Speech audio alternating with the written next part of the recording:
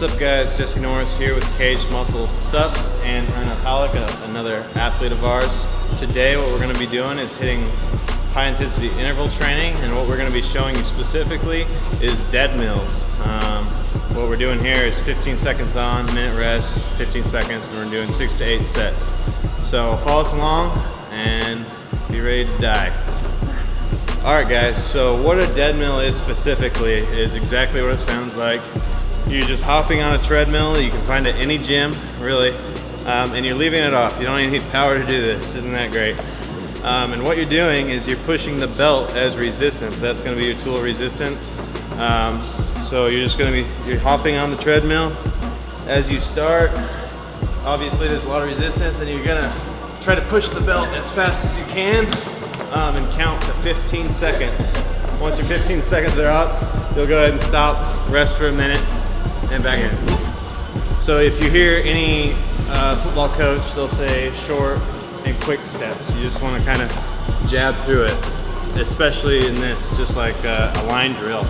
But what you're doing is starting, it's going to be a lot harder at first. Once you get it going, trying to keep that momentum, driving your feet, the belt start to kick forward, take longer strides. Timing yourself for 15 seconds. Once your 15 are done, you're done, you rest.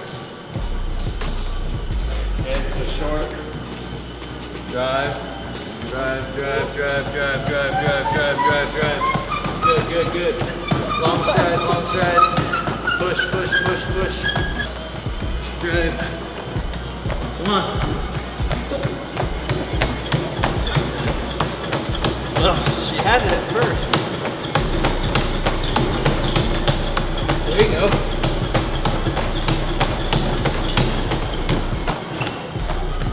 Some belts on treadmills are a lot stiffer and harder to push than others.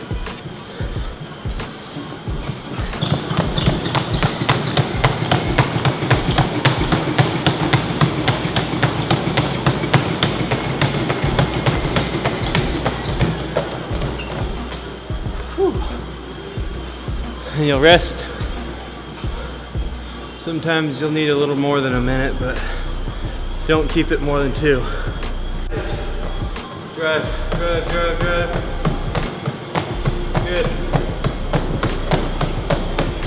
Big strides. So, as you can see, Erna is kind of more just short steps. That's fine if you're really struggling with the belt.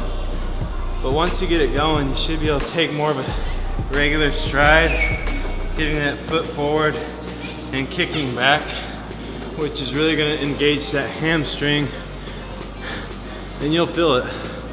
But you really want that full engagement of the kind of the posterior chain, glute, hammy, and quad.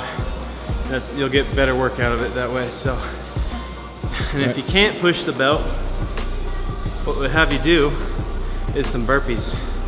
So if you have a partner, one of you guys could be on the dead mill hitting sets here, and one of you guys could be doing like 20 burpees, resting a minute or 2, and going from there. Hey guys, so today we showed you how to do a dead mill.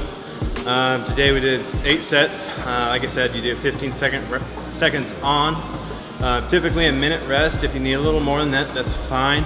Don't go more than 2 minutes rest. So you're doing 6 all the way up to 10 sets. It depends where you are at with your conditioning, but start there. 15 seconds on, minute to 2 minutes off, and repeat. And that's all we really did today. Hopefully you enjoyed it. Let us know what you think of the dead mill. And as always, talk to you later.